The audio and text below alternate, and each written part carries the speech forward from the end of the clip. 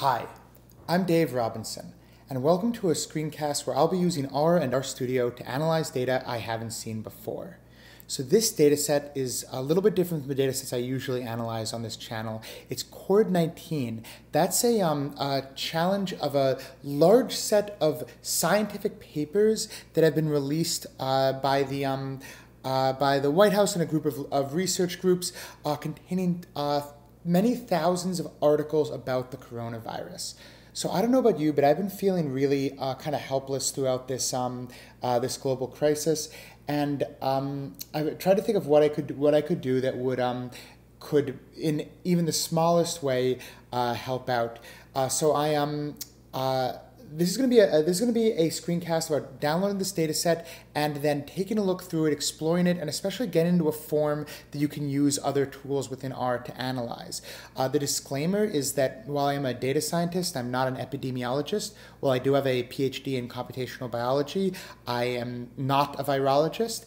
And while I have a good amount of experience in text mining, I'm not the kind of expert that generally dives in and does research level projects in terms of understanding scientific papers and using natural language processing to gain those kinds of insights.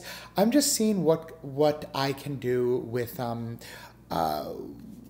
dataset that I have here. So I'm going to be taking Kaggle has provided a set of tasks that they're recommending people go through. I definitely encourage people watching to take a look at the data and then maybe try out some of these tasks. I don't know whether I'm going to look at one of those tasks myself. I might just spend a bit of time cleaning and formatting the data and maybe answering a couple exploratory questions. I also want to take a little bit of a look at what's called scispacy, which is a Python set of packages for working with scientific literature. That's something I can actually show how to do that with using that with tidytext. All right, so I'm going to get started, and hopefully this can be helpful and educational to other people who might be interested in diving into this data. So I've already downloaded the data. I've already decompressed it, and I'll show you what it looks like. It looks like, where is it? Downloads.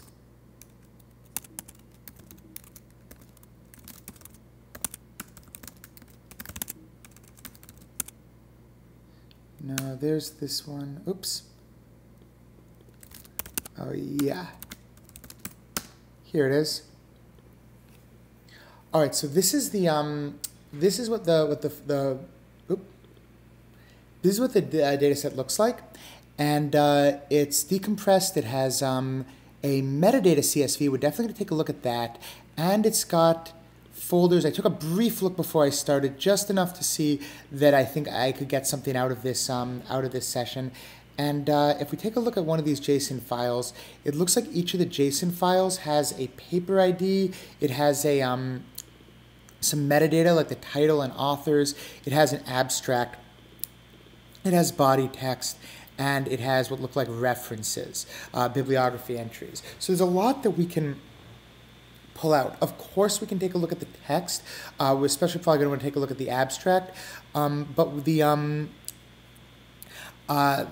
definitely not going to be able to use text mining to gain like really deep insights into this. But we can definitely do some categories, look at what are topics of these papers, and yeah, but we're going to need to parse it in JSON first, which maybe not everyone has experience doing, and that's why I wanted to show that in this screencast. So I'm going to get started just like I usually would. This is going to be called CORD-19, the data set. I'd say library tidyverse, library.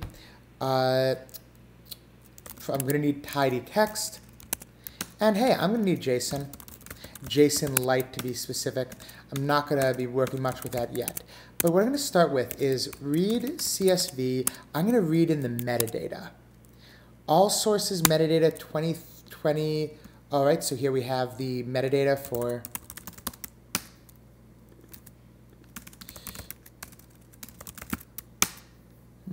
that. All right, and what it looks like we have is, okay, we have a source, we have the paper's title, we have the, this is an identifier for the paper.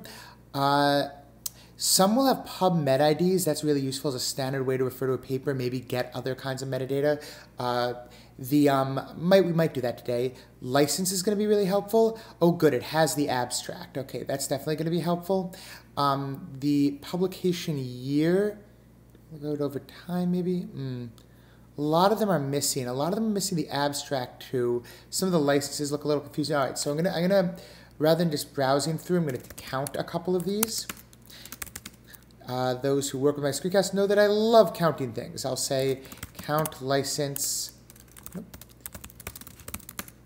Don't know what I'm going to do about that. Well, I'm probably not going to do too much with the particular license anyway. Count publish time. Could make a graph. No, it looks like it's 2020, which makes sense. The COVID-19 really only showed up as a threat in really around like early January that it started being really understood and documented. But then a lot of missing data. So I'm not going to do much with publish time. It doesn't have anything like a month, which would have been useful. There's a has full text, which we can filter, and we see over 13,000 that do have full text if I filter down to those. Okay, so that's also useful to know. Am I going to do much with the titles? Am I going to do much with the abstracts? I'm deciding that now. I think I'm going to come back to them. I want to show how I might go about parsing this JSON data, even if at the end I might mostly be looking at the abstracts. Let me take a look also at what does the README have? Okay. PMC source papers. All right, yeah, I've definitely there's some missing data in here. Okay. Yeah, I'm going to start taking a look at the extracting text from all the full papers. There might be additional abstracts too. Something I'm curious about is how many abstracts are there. Abstract is that the paragraph that starts out a paper, not is an A. Abstract. Okay, so 26,000 of them have abstracts. All right, that's good. That's good to know. You know, am I going to start deciding with, am I going to first look at the abstract? No, I'm going to start by parsing the full papers. Okay, so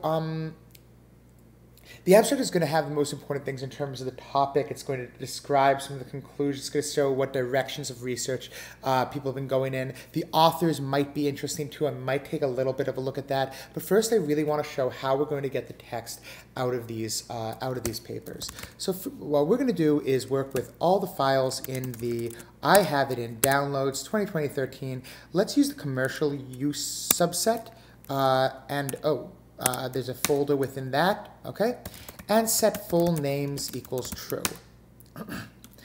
These are the paths to each of them. Now what I'm going to do is use pers map along with read JSON. And that's going to grab out all the JSON objects. It's going to parse every single one of those. And there's about 9,000 of those in this commercial one. We can see because there's 1,000 and then 8,000 missing entries. I'm going to need then to parse some things out of it. We're going to explore one of these objects.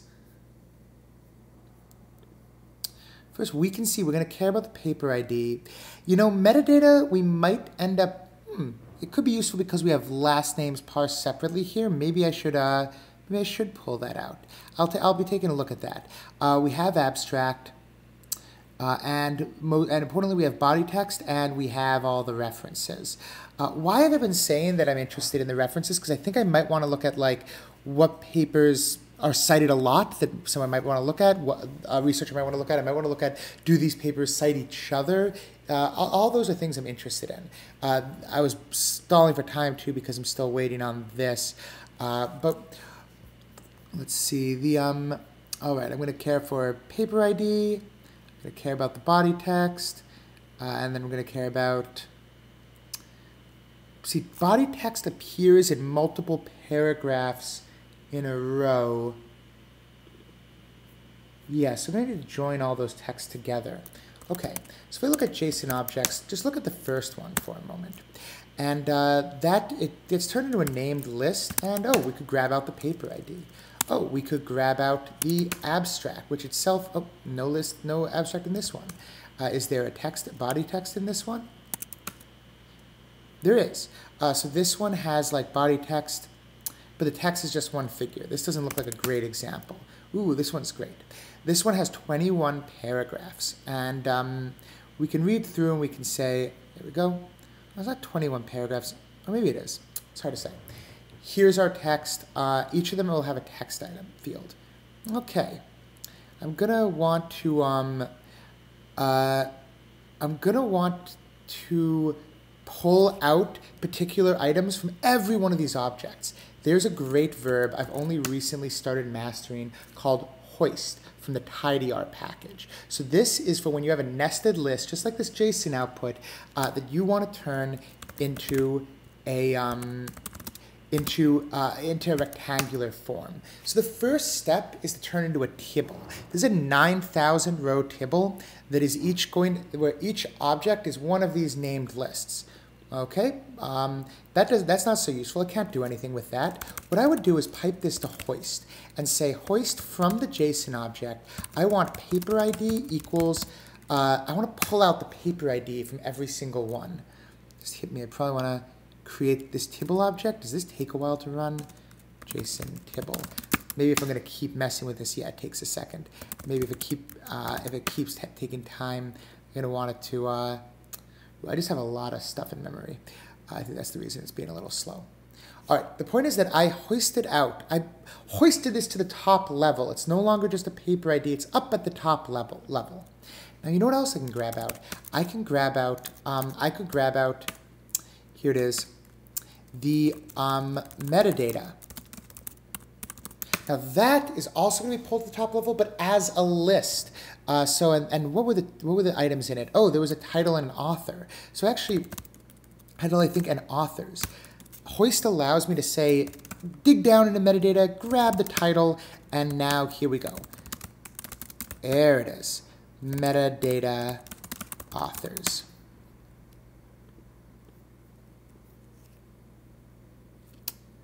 So yeah, now that you've got your paper ID, your title, your list, your nested list of authors, and you've still got your JSON. All right, so notice that we're getting a little bit more helpful here. Now,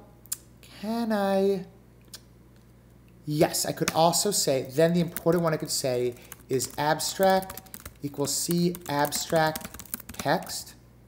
I think that was right. Let's take one more look at this. Within the abstract, abstract's a list and each one contains text. Does that work out okay?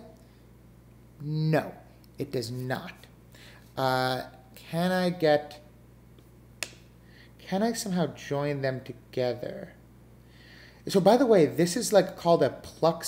This is like a pluck specification, which allows me to get a set of accessors, like here, the integer, the string name. Ooh. Does this work? An accessor function. I wonder if abstract, I'm going to try something out here. What I'm going to try is string. No, it doesn't. What if it was an actual function? Okay, so it needs to be, if it's a function, it can't be a tilde. Oh my goodness, I've never seen this before. What is a question mark? I have no idea what that is. Literally no idea. Pull head one, pull abstract. See, I learned this stuff as I go.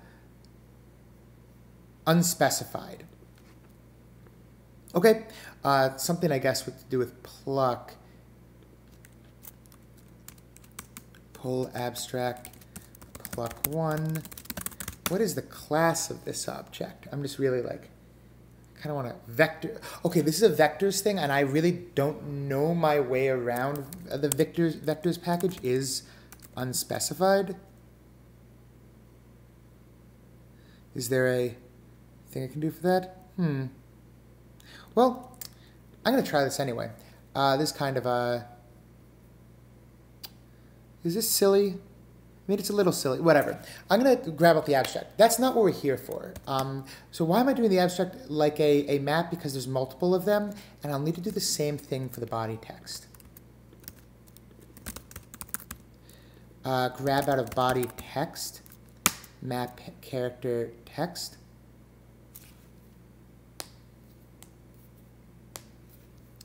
And there we have it. We have like character vectors, each of which contains the text of the paper. There's a lot more I could get out. I could get out the references. Why don't I pull out the references? And then I'm going to select -JSON. But I'm going to say, let me do one more hoist of, what is it called? I can do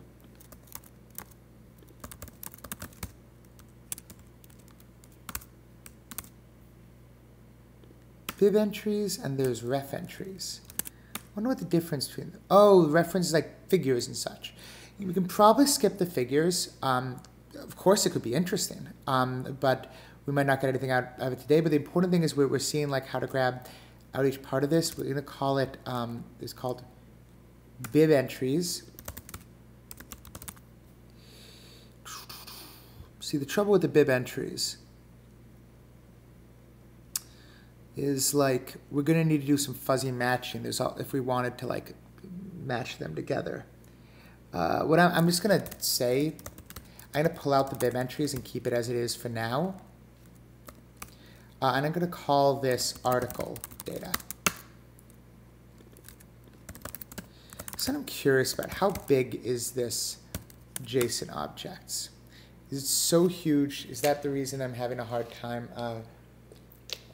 Everything's slow. I'm not good at reading decimal points. What is that in megabytes? 480 megabytes maybe? No, it's 4.8 gigabytes. So, no. Yeah, that's big. Yep. Oh, nope. That might have been a mistake. Yeah. That's big. So I'm actually not going to read all the papers in this time, but you could combine together the lists from a couple of these subfolders or work with it recursively, and you'd be able to work with this yourself. Okay. Last thing I'm going to do here is say mutate. Let me look at the top view. Let me say mutate abstract equals map character abstract string C collapse, paste together the abstracts. Okay, I'm glad this at least worked. What I do is I'm putting together the abstracts into like their individual paragraphs. And then if I say, and let's throw in a filter not is in a abstract. You know, let's do that for the text too. You know, now that I'm seeing it, let's do that here. String C. So this is I'm changing my accessor function in the hoist to combine all the text elements of the abstract into one.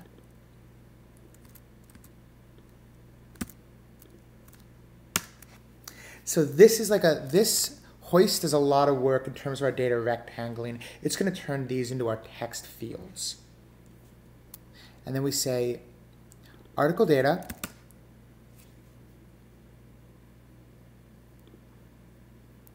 Gosh, this object's big. And we say article data, and I'm still leaving authors as a list. I haven't decided what to do with exactly what to do with it yet. And oh yeah, let's filter for not as an abstract.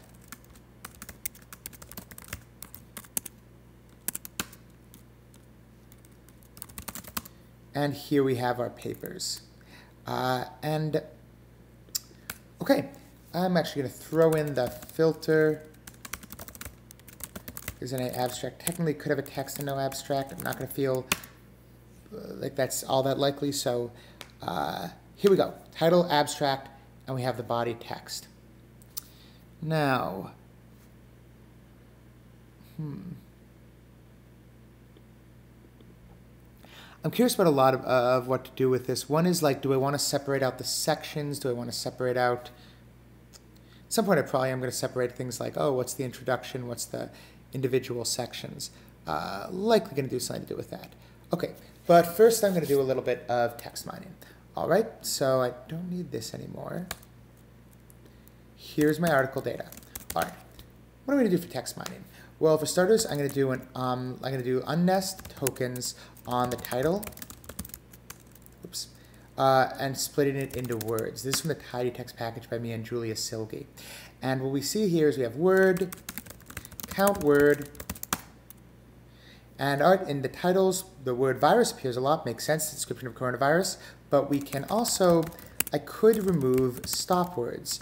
So say anti-join with words. This is unnest token splits every one of these onto a separate word. So we can say, for starters, if I just wanted to explore what are the most common words, I could make a graph that looks something like this. I would say, here we go, we called this title words, and I just split one word for each line.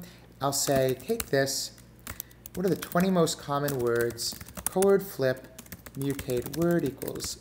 I'll reorder this, get a little graph that goes, okay, virus, respiratory infection, influenza. This is not like, it's not super exciting. Porcine is relevant because I think it's about being something to do with pigs, and maybe it shows relationships to swine flu. Could be. We see the word coronavirus appears a lot. I don't see the word COVID here. All right, and but yeah, these are words that appear in many titles.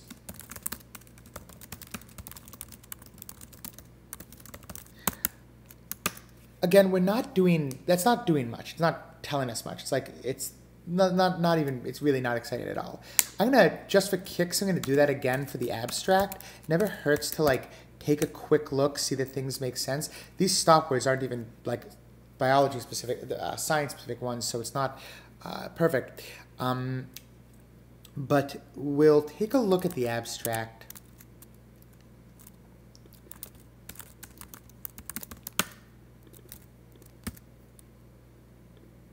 Oops, word abstract.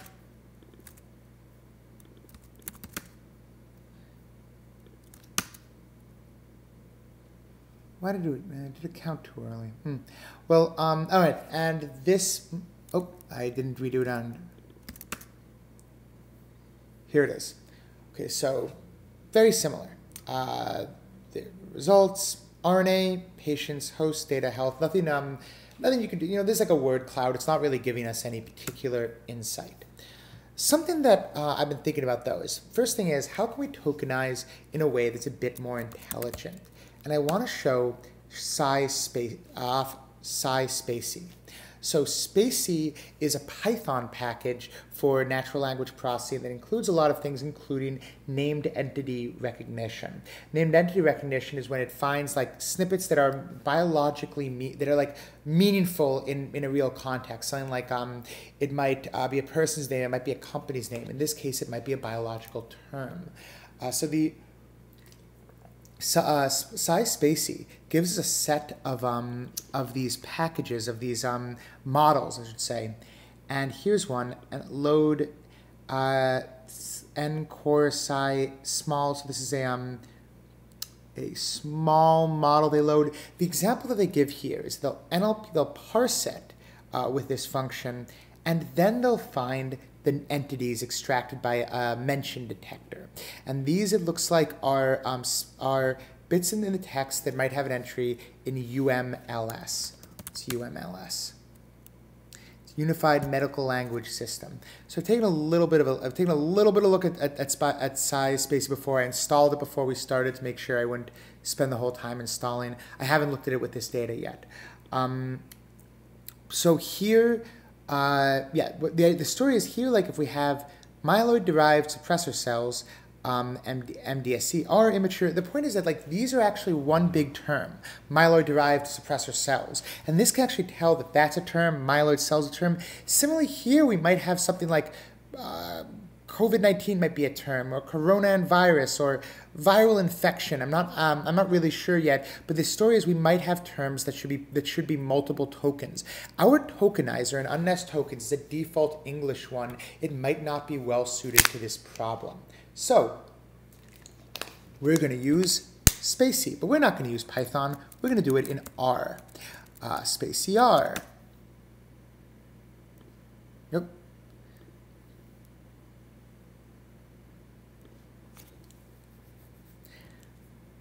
So spacyr is a package developed by Ken Benoit. It's really amazing, and the it's really amazing. It's really a terrific wrapper around Python.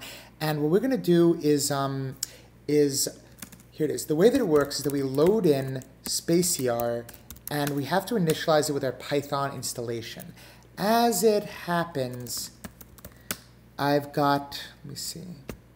Is this the right Python? Is that the right Python?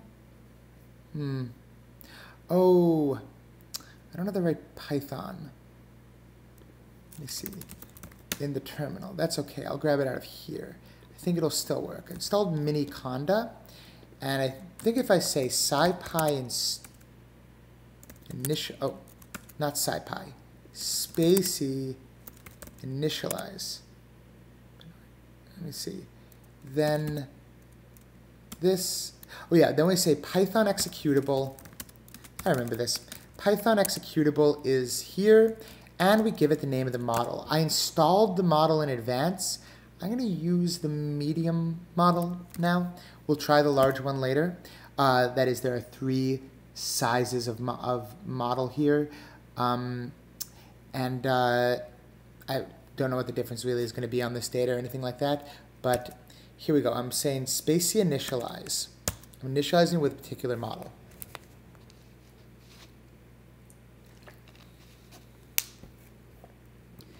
That's taking some time. I just know that if I then do something like spacy extract entity, let's try if this just takes all day to run. I should be able to run it on a script, a string, a little bit like what they show here. Hey, initialized. So the story is like, I just ran it on this string, and it said, we pull this out, we pull this out, we pull this out. That does not look the same as this. Oh, that was in small. What if I restarted R? If I restart R, I've got to get all the data back. The problem is I don't think I can. That didn't work. Well, here's what I'm going to try. Try restarting R. I'm just curious, does a small model maybe show this version? It's definitely like, it's similar. We can actually see like some of the same terms, but it is myeloid. If this one separates myeloid and suppressor cells, and then MDSC. All right, so I'm starting with, we do this, reinitialize. This is me being curious if I can reproduce what's in that example. No, I can't. I had to keep to the small one, and then I'll switch to the large one later, and we'll see if it makes any difference.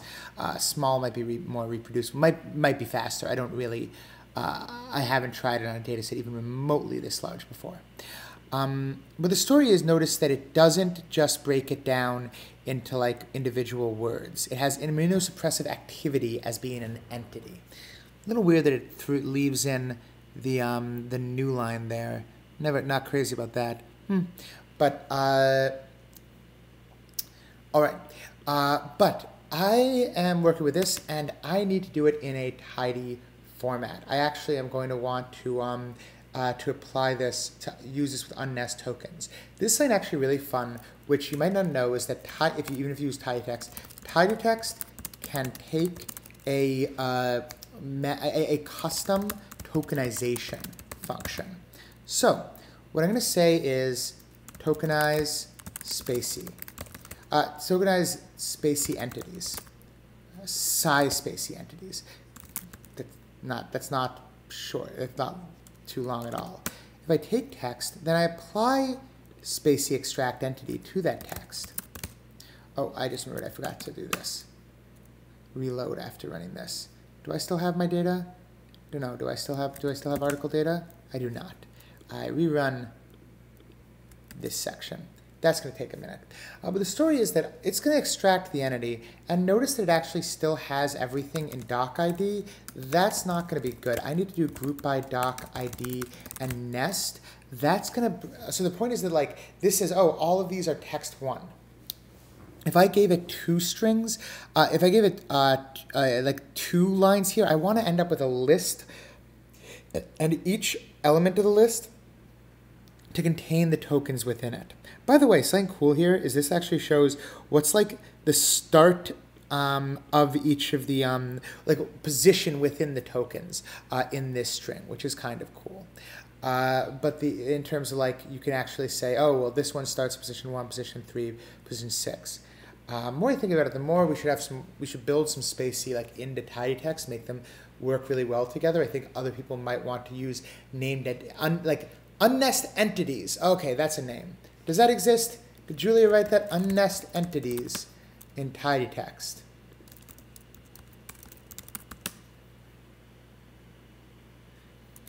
Nope. Well, we're going to. I think that sounds like a pretty good idea to me. So we're gonna, but the story is we're gonna extract entities here. We group by this, and then we nest, and then we pull out. Oh, I'll show what this looks like, because it's going to be a little bit of an adventure. The story is, imagine I took this string, and I ran. I'm trying to keep the video up with what I'm up to here. Going a little slow because of the size of that JSON objects. I'm going to remove the JSON objects for a while. I think that might end. I don't know. Just for good luck, I'll do some I'll do garbage cleaning. All right. Sometimes if you remove a huge object, sometimes that can help. Not all that often, but I think this time might have. All right. So the story is, if I pass this 2 sentences. Right now, I want it to end up in a list of character vectors. It's not doing that yet. So what I'm going to do is to also pull data. Now I get a list of data frames. Map text. Here we go. And now I get like, okay, this is lists of the tokens within each. Okay. And all right, and then, so I'm taking so I've got this is called now a tokenizing function. In like the tokenizers package, for example, you can find tokenized words, which if I applied the tokenized words to this same vector, it just would have gotten this out. And that's what unnest text is doing under the hood. Well, not anymore. What I'm going to do is create, instead of abstract words, I'm going to create the abstract entities. Here we go. Unnest entity abstract. I'm not going to do any stop word anything. Notice that actually in the process, this actually removed stop words, and it did them in like a scientifically intelligent way. Because scispacy actually does know, like, oh yeah, the word the is not meaningful, but it's able to pick out the other entities that are meaningful. Let's take a look at these abstract entities. Should be 1 line for each article, for each entity in each article. Oh, hey, this got really big, I bet.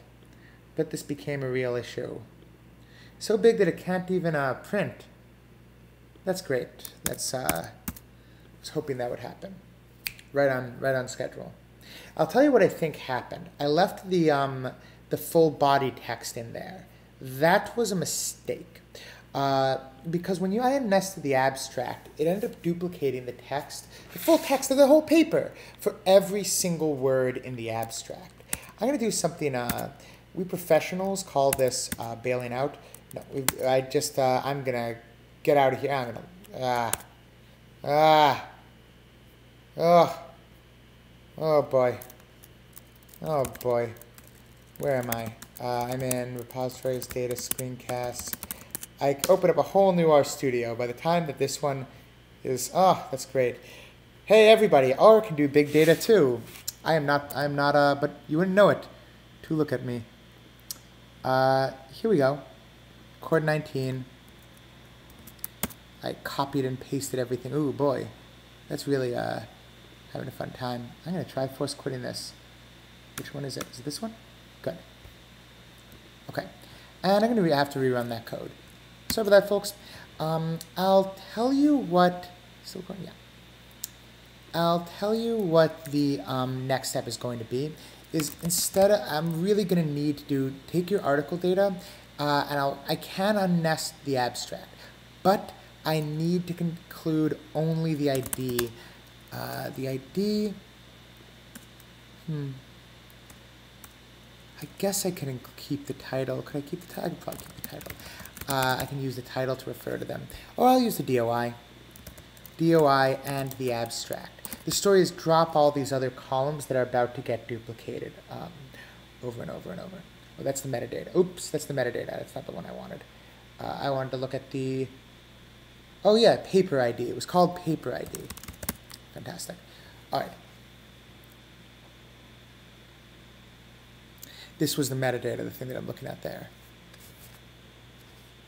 There's actually some wisdom here, which is generally don't start by analyzing your full data set, because then, let's say if you do something a little bit wrong, it all crashes, you're off by just a little bit, like it's not, you find yourself waiting a lot. Sometimes we could have just probably done 1,000 of these objects. For now, I'm going to remove JSON objects. GC. And notice I'm not bringing in the other papers. If you're doing this at home, you absolutely can bring in all the papers, analyze them. Just make sure you follow the license in terms of how you share them if you use them for commercial uses. But what I'm doing here is, I'm just trying to clear up a little memory.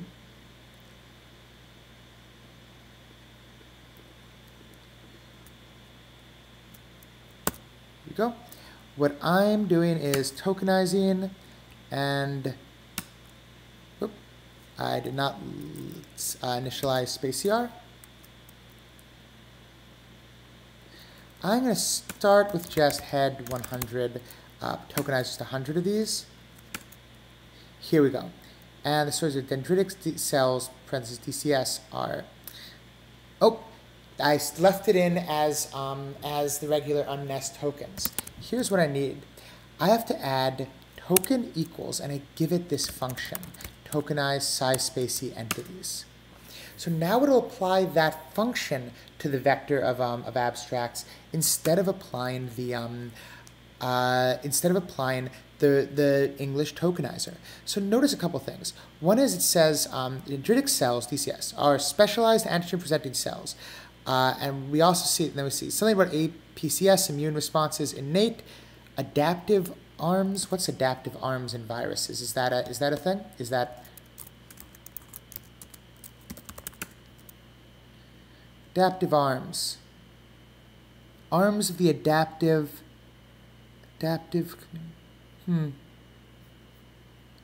What was the title of that one? I'm going to leave in the title.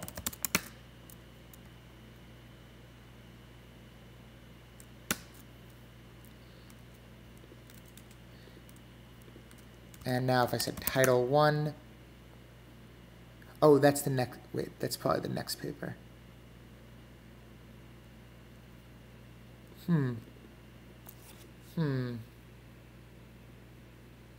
This doesn't match.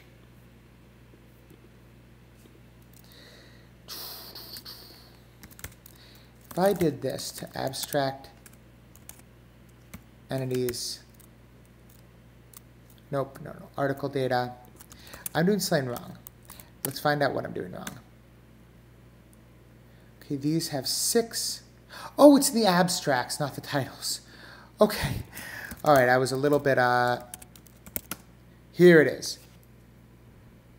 Okay. All right, here we go. All right. Arms of the immune system. They mature upon recognition of, all right, pathogens and upregulate MHC molecules. Okay, the point is that we've got things pulled out like transiently exposed neutralization epitopes. Here I think what's mostly doing is combining adjectives and nouns, but like transiently exposed neutralization epitopes, not to be confused with all the other types of epitopes. And let's see, we do have nouns as well. We have yeah. The story is we're actually getting scientifically meaningful tokens out of this. The only difference is I really want to make these lowercase. Map, pull the text out of each, map string to lower from string R. All right. Instead of the first 1,000, I'm going to sample n. Really handy. I'm going to say sample n 1,000. Do I still need the title? I don't really need the title. I'll let this run. All right. So now what I'm doing is it's performing this tokenization and entity named entity recognition on every one of these abstracts, and then out of those abstracts, I can start to find out a little bit more. I can start to do things. I could use the full text as well. It's already taking long enough on just the tokens. This is not an R thing. This is, I think, just applying the tokenization and each of the steps to every one of those. All right, it's just a wrap around the Python version. All right, so I'm going to do count entity sort. What are the most common entities? All right, these are in abstracts, not in titles.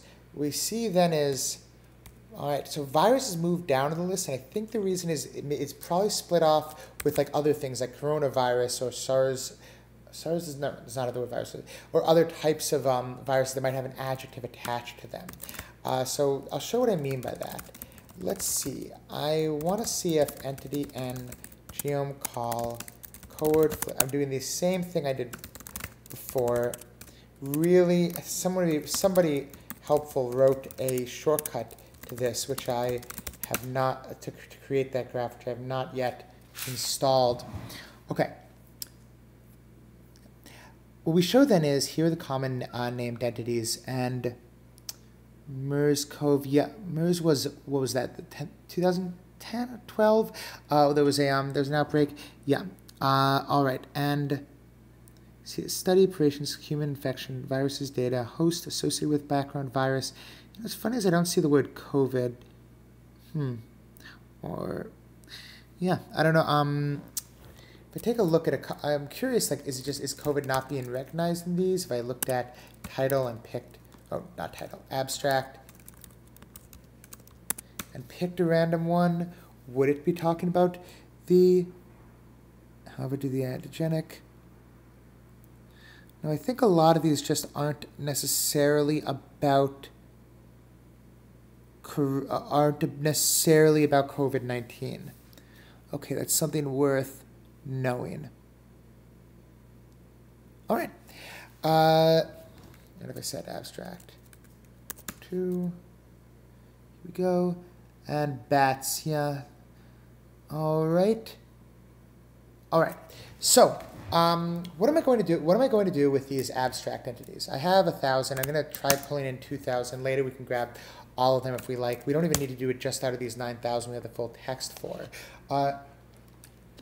We might want to do is look at the a couple of things we could do. We could look at commonly co-occurring entities, or we could take a look at topics.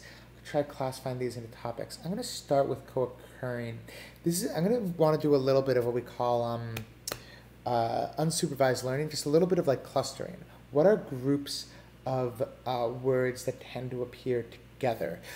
These entities are going to be, yeah, those might be end up being like particularly meaningful in terms of saying, okay, well, here are the categories of papers that are included in this this data set. So I don't expect to discover anything new here. This is more about like understanding the the data, understanding like the shapes of what kinds of data have been included here. So what I'd start by doing probably is add a count to entity and say, okay, if you don't appear at least 50 times, you don't even count. So the story is like there are 166,000 entities, but I'm going to remove the ones that aren't at a certain level of frequency. Heck, I'm going to start by saying make it 100. Add count says, okay, here's how many times the entity appears.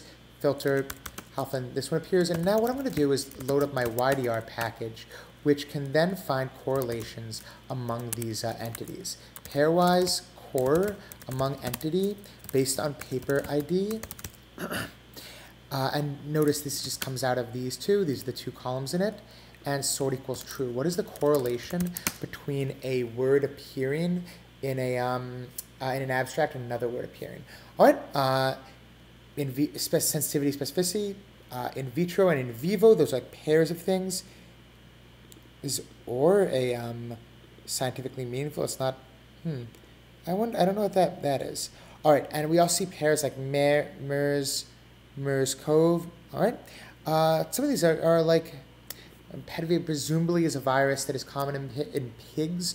Okay, so we're starting to get like a feel for some of these frequencies. I'm going to call this entity correlations, and you know what? I'm only going to pick. Notice every one of them appears twice. I'm going to pick the top. I'm making this up. I'm going to pick the top 400, and we'll try looking at those pairs of things. What am I looking at right now? What I'm going to do is do library gggraph.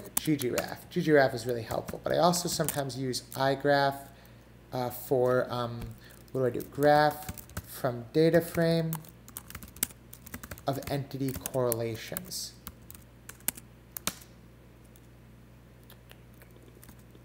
Oh, here it is. And now I've turned this into a graph. Then I want to say gggraph. I like, there's a different layout I like. And I'm going to create a network out of these. I'm going to say we put a geom edge link, AES edge alpha equals correlation. I put in a geom node. I've just done this with text so many times, so I'm doing it quickly without spending a lot of time describing it. This is the correlation network of words. This is not, despite its look, this has nothing to do with, like, say, contagious of disease. These are how often do words appear together in abstracts. Which words? Well, if we don't know that, we don't really know anything. So I'm going to add geom node text, and its label equals name, pel equals true.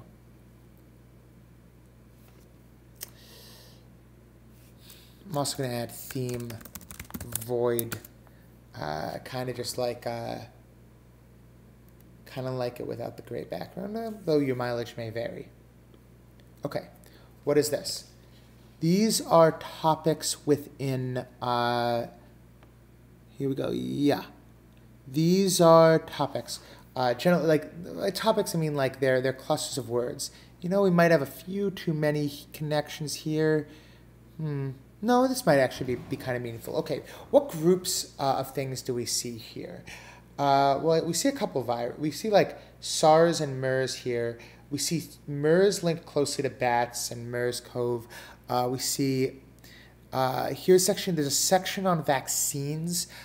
This is just like, did it appear in the paper, in the abstract at all or not? Like, mentioned the word vaccine and vaccines, or vaccine and protection, vaccination and efficacy, as well as all of these other ones. Review, this is a cluster about vaccines. This is one about protein binding, functions, interaction, binding, interactions, etc. There's other ones. There's like patients. This looks like the section that's more about epidemiology in the sense of like detection, negative prevalence, samples, sensitivity, specificity are measures of a test's accuracy. And yeah, then we see a section on like epidemic outbreaks, SARS, MERS, coronaviruses. So here, yep. So yeah. So this is a like this kind of is mapping out the topics of a. I'm gonna add one thing. Can I say legend position? Can I say that here? I cannot. I have to put in an additional. I don't quite want the legend here, but I also say. Do I want a title? I want a words that often appear together in abstracts. When you have a graph, you often want to set a seed, like set seed 2020. Why am I doing that? So that if I graph the, oh, it's not the theme here. It's labs, labels.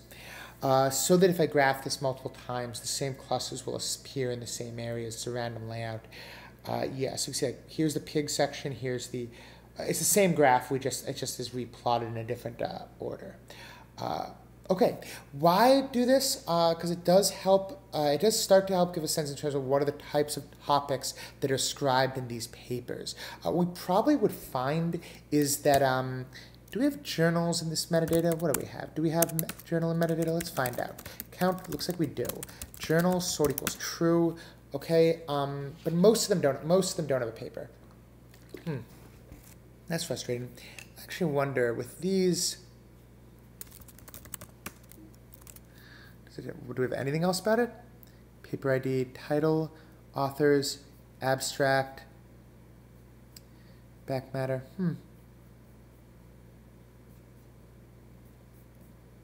Not all that much. Okay, so last thing, so I'm just noting this is like, this is a first thing we could do towards saying what are the common topics in this. Oh, I'm sorry, my cat literally just scratched me. Sorry about that. Oh, wow. What are the common topics in abstracts of this collection of coronavirus-related papers? All right, so that's something we can learn out of text mining just in the first hour. What's the, let's see, other things we could have done with the abstract? We could have done topic modeling, which would have tried clustering them into a particular number of topics. We probably should do that at some point. Sure we will, but, oh, these aren't words. These are entities that appear together in abstracts based on the scispacy named entity recognition model. Okay. So, here we go. Right. That's at least one start. We could keep going on the in terms of what are topics of these papers. Try breaking them down, like basically adding extra metadata to them, which could help to start to understand. Okay, what are the topics that are discussed? All right, that's one start. The next direction to do, I'm going to time limit this to about 15 minutes, so keeping not much more than an hour, is to look at references. Let's take a look at our article data again. We have our bibliography entries. I'm going to select just the paper ID and the bib entries. What is then, so the bib entries have, every item in them has a name, but they're not the most interesting names. But they show where I guess they show where they're associated. Like here we go. We can see, for example, ref spans. But this one doesn't even have any ref spans associated with it. I think a ref span is supposed to be like, oh yeah, this passage has this citation. I'm not necessarily going to look at that right now, because it looks like at least it's missing in at least some. It's missing in this one. But let's take a look at our actual references. Ref ID, title, authors, etc. Okay, yeah, first thing to do is to unnest the bib entries. I'm going to do this on just 100 examples because you never know when something is going to take a lot longer than you expect. Now here I could hoist it. Do you want to hoist it? Or is there another thing I can do? What I'd love to do is I just want every level here at the top. Is that a thing I can do?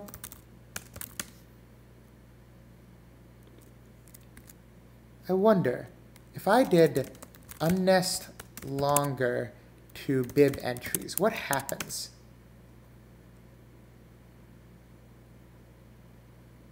Oh, I want unnest. Oh, okay, this is cool. What this is showing is like, oh, in ref ID there is this, in title there's this, in author there's this. I don't want that. I want unnest wider. Oh, this is great. I actually haven't used this function before, but I was just hoping that because it's related to hoist, it would turn out similar. Unnest wider. What a great function. So this is I'm going to call our references. Article references. That, remember, what I just did was only for 100. Now I'm doing it for all of them.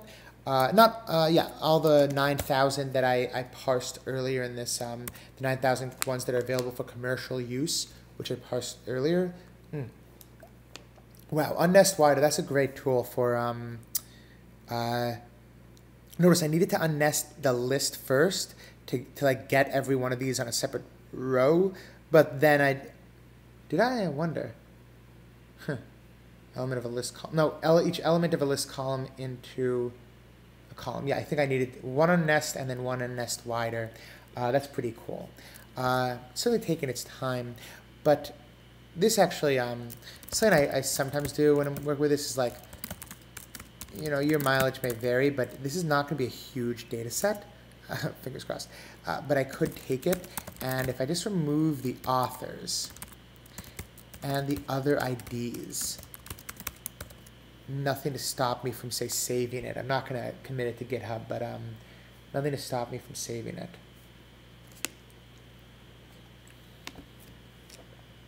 I wonder if this is, I wonder if this is slower or faster than if we'd written it a different way. The unnest wider, that is. As I said, I haven't tried it before. I'm going to let it run a minute longer.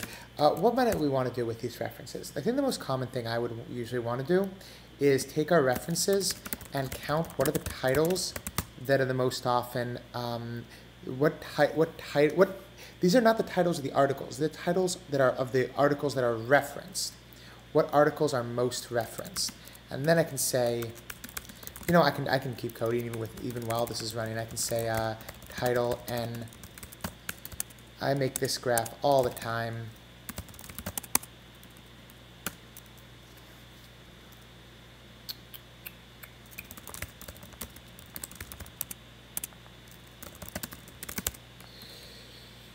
I'm gonna say what are the most. We're gonna get this title while we're doing it.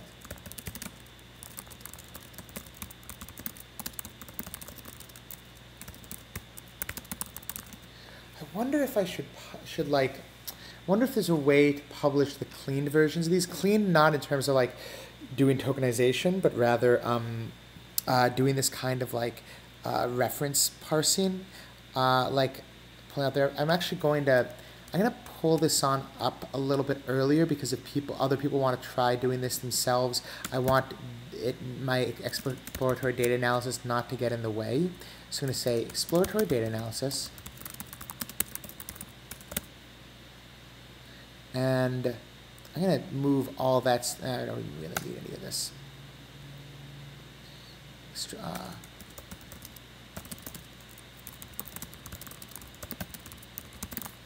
Wow, this is a lot slower than I kind of expected it to be. We can see a lot of things. We can see what years were the things people are publishing on. Yeah, a lot of things we can look at. There's just so much that can be done in this data set. If it ever finishes loading. Should have done it on 1,000. That's like a thing you do is you say, okay, well, I've done it on 100, it worked. Do it on maybe 300 or 1,000 before you do it on the 9,000. I don't know how many references are in here. I don't know if some of them have weird fields. It's always possible. Should I kill it? Do we think it would work for me to kill it?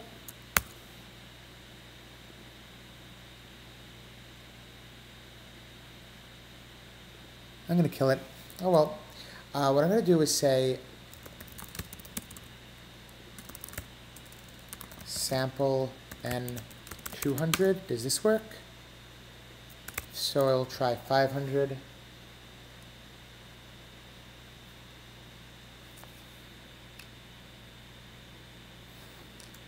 Okay, and that probably is taking about as much time as I feel like. I'm getting 500 random articles and pulling out the bibliography entries while keeping the paper ID, so I can still go back. If we want later, we could go back and look more into like what excuse me. We could look more into like what words are associated with what articles are associated with what papers. I'm really interested actually in looking at, do any of these articles cite each other? Presumably so. Excuse me. All right. So then what I'll do is we have our references, and now I'll say, yeah, I'll leave that in. Whoop. There are some that are really, really way too long. You know how we do this? It's actually called string trunk. But I'm actually going to, here it is. There's actually, the problem here is that some of these are not going to be real. Here we go. So it looks like some quote references are not references at all. Even this, actually, I do not know.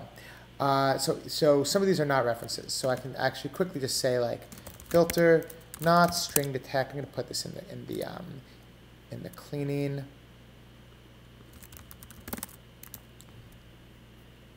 This is the other advantage to not making it too long, as you say filter not string detect title.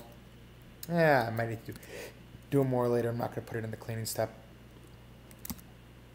What I'll say is submit your next, or this article, or Springer nature remains, or publisher's note. Sure.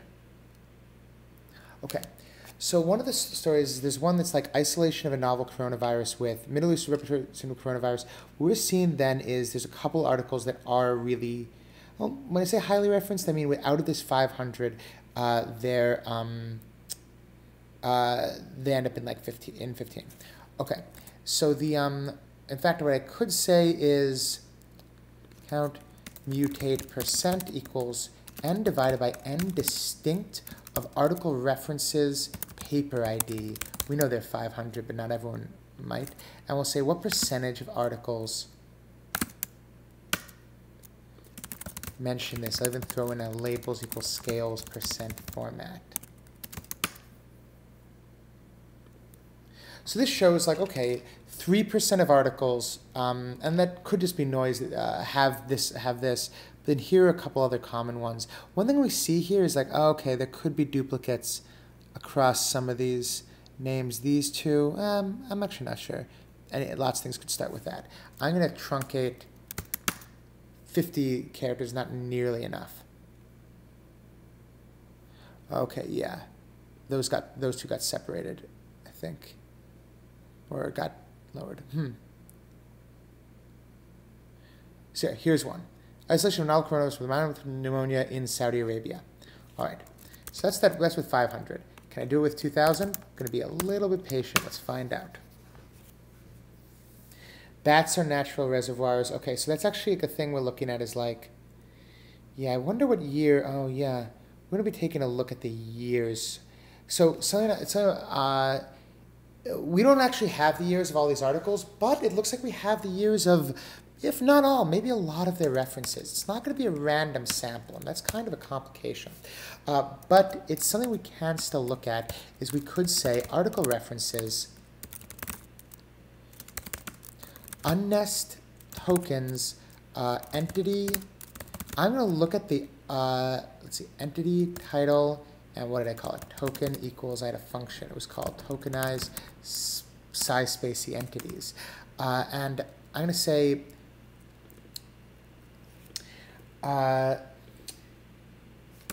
first I'm going to do is distinct title and year. Distinct title and year, distinct title and year. I'm going to do distinct title and year, even though if a year is, and then filter, I'll do filter not is in a year. I'll do this.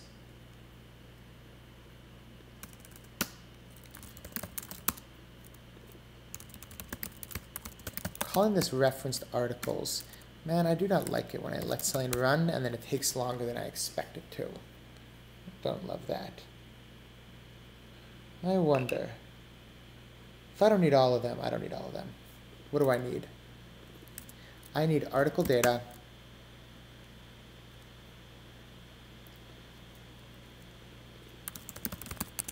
Unnest wider is fantastic, but it looks like it might be a little slow. Bib entries, hoist, bib entries.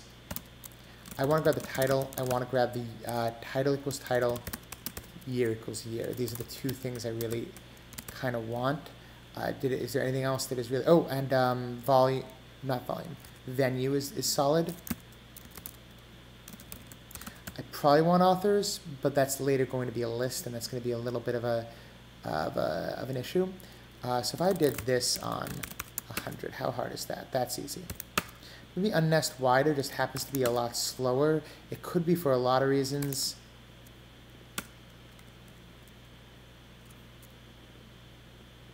Okay, I'm going to do this instead of... I loved unnest wider, but I'm going to leave that as an example. I'm actually going to use hoist. So notice I'm trying to put something useful here. Where was I? Here I was.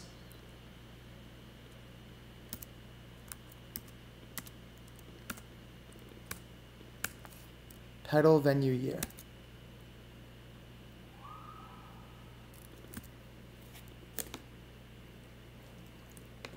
I think if I specify what the type is, it might make the unnest, that might make it easier than the unnest wider.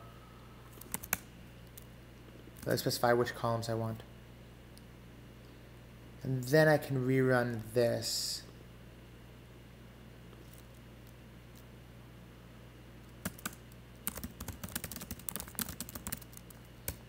And the 8,000 plus articles with, what did I say?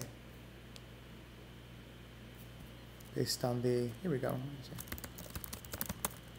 actually going to say num articles. Notice how I said that this would be fast and then it wasn't? Welcome to the party. I'm not going to spend too much longer on this, but I think it's just really interesting to look at the articles that are referenced based on the, here's something fun. I'm going to do glue, glue.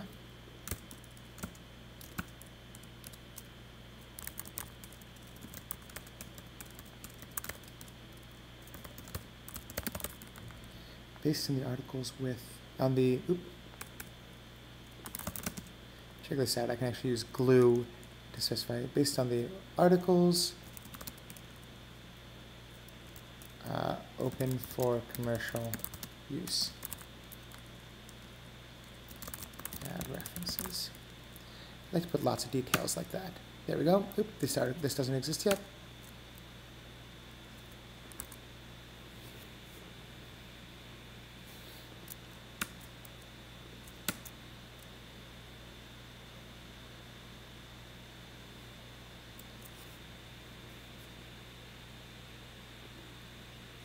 All right, so what do we see are the most referenced articles? This is still the top one, isolation of a novel coronavirus from man with pneumonia in Saudi Arabia. This is BLAST, a really common bioinformatics tool. This could be COVID-19. This I think is SARS, severe acute respiratory syndrome. So these are at least the most referenced papers in the field. Now I was starting to ask something different. I was starting to say, let's take our article references. Let's look only for the ones that have years, and let's distinct title and year. Okay, and then let's unnest tokens among these titles. Ooh, there are too many. Really, there are 300,000 articles. So I guess that could easily be. It's 9,000. It's like 8,000 articles. How many articles are there? There's 8,146. Okay. I'm going to sample n 100, 500, and I'll try this out. Referenced article. Referenced article entities. I'm taking out the named entity recognition from the referenced article titles. All right, so then we see like what entities are used in what years. So what I can do then is count year and entity. And now I see, okay, in this year there are this many mentions. I'm actually going to filter for, I don't know, 1950 or something. What I'm going to do then is say, I only want to keep, I only want to keep somewhat common entities. So I'm going to say group by entity.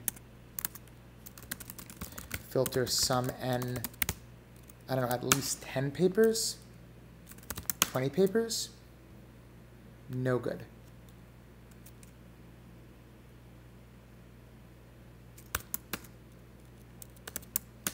Two papers, three papers. I don't know, man. Okay, so there are 50 words that appear in at least 4 papers. 50 entities that appear in at least 4 papers. Some n greater than equal to 4. Okay, yeah. All right. Why am I doing this? Because one thing we can do is say, actually do it at least 5. Why am I doing that? I'll show you why. Because then I can say, well, how often does a particular word appear? I would say year and geom call. If I wanted to say, I'm not going to do that anymore. What do I say? By word entity year. So I can then say, here we go, by entity year, geom call. Okay. So I did a filter for, yeah. So I can say filter for entity equals bat. Here's an example. Bats. Bats aren't mentioned a lot in even the referenced articles. Was this a sample? This was a sample. That might improve when we look at everything. Yeah, this will probably get better. I was wondering why there were so few papers each year. Okay, so what I'm doing is I'm looking at the individual words, the mentions of them, and then I'm going to say how often are these mentioned in a particular year. Now this is not normalized. This is not divided by the full sum of coronavirus. Just like mentions per, and it's a funky set. It's like, it's not even the set they said is related to coronavirus. It's all the papers that those are citing, that those are referring to. But then I can say, let's look at how often they're mentioned by year. Instead of year, I could combine pairs of years while I'm waiting for this to run. Say year times year, 2 times, I think I can do this. I can do year. That's floor division. So then it'll combine pairs of years together. I don't know. I'm going to do more than 1900s, since otherwise there's always some paper that it thinks was in the year -2000 or whatever. But yeah, what it's doing, this may take a while. Yeah, it'll take a while because it's tokenizing 323,000 names using a spacyr model. How many abstracts did I have? Now these titles are shorter, but still considerably fewer. I'm gonna charge my computer. I'm actually gonna, what I'm gonna do is run this. 1 second. Let me see.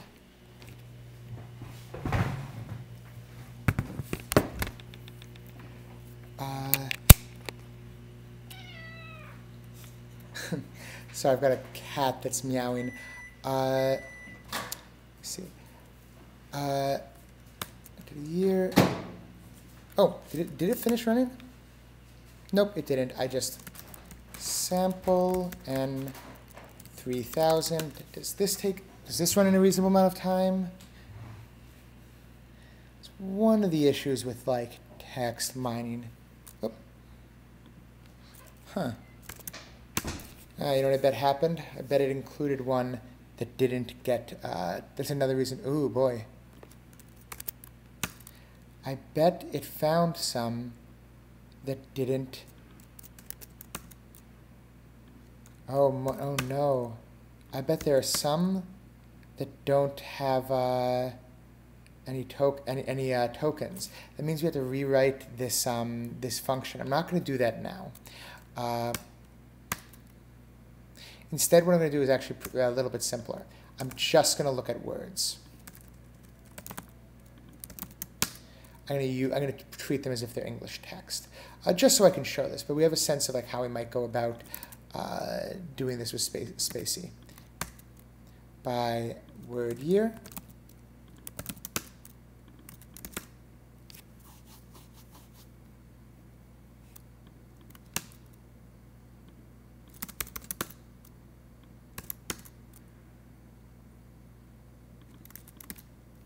By word year, filter word equals bat, bats.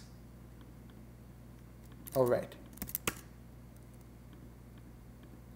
By word year. Here we go.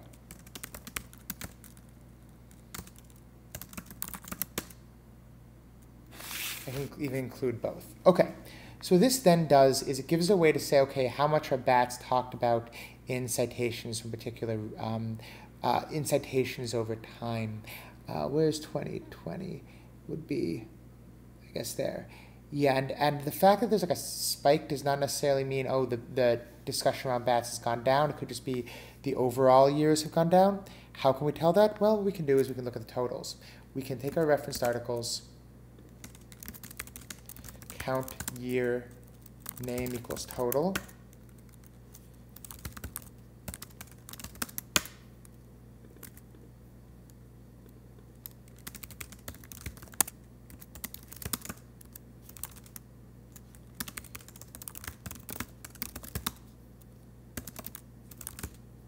And one thing I neglected to do was say distinct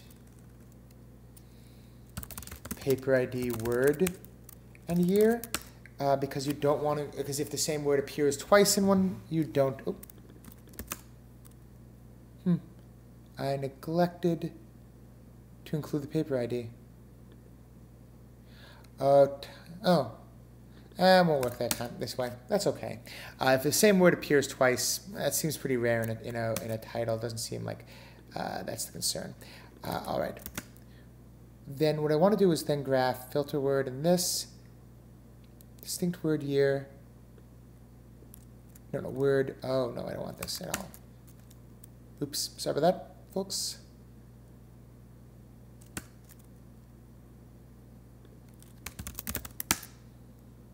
Here we go. And then we say what percentage of articles from that year mention this. That seems a bit high. Yep, and it is high. Sorry. I'm year totals.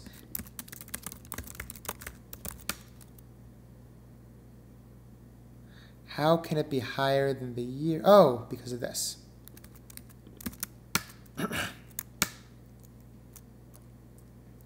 I needed to count the combined, like the merged year totals.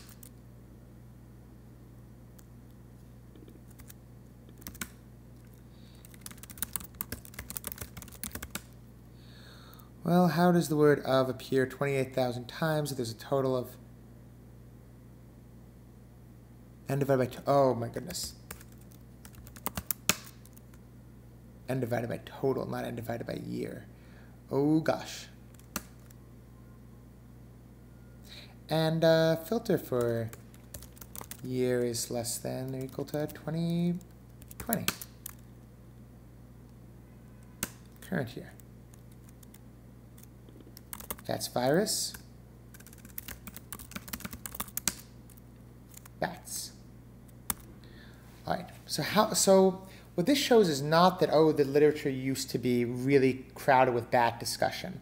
It rather shows that if someone cites an old paper, it's usually in this corpus of COVID-19 related papers, it's usually about bats. So the point is, how much do referenced papers refer to bats in the title? Not a particularly special graph. But I just wanted to show that there's things you can do with this data set of article references. That we can say what are the venues, the journals that include the most articles. That would need some. So it looks like it's Journal of Virology followed by Nature, Virology, Science. There's things we can do with this data. Could have seen the most published authors. Could have done a lot of work with this. Okay. So what did we do today?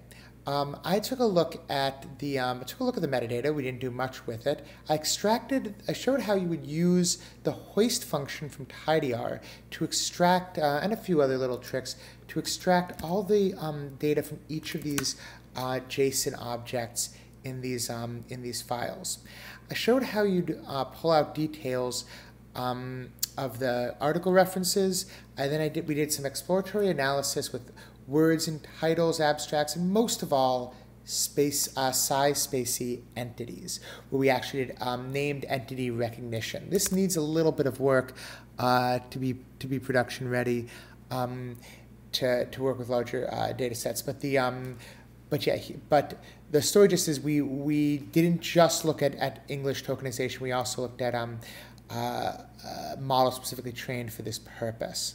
And finally, I took a little bit of a look through article references, saw that there are some papers that, however picked this data set of articles, those articles tend to cite these papers the most, though they are still pretty well spread out. It's only a couple percent. Okay.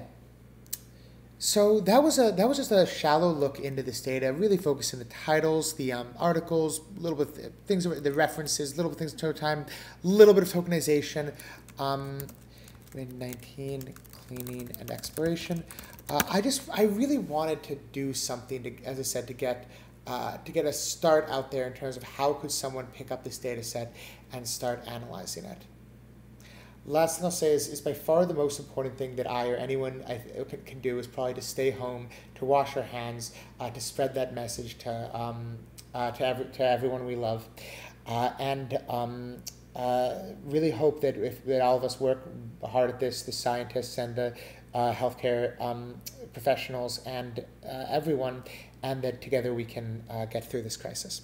All right, thanks very much, and I'll see you for future screencasts.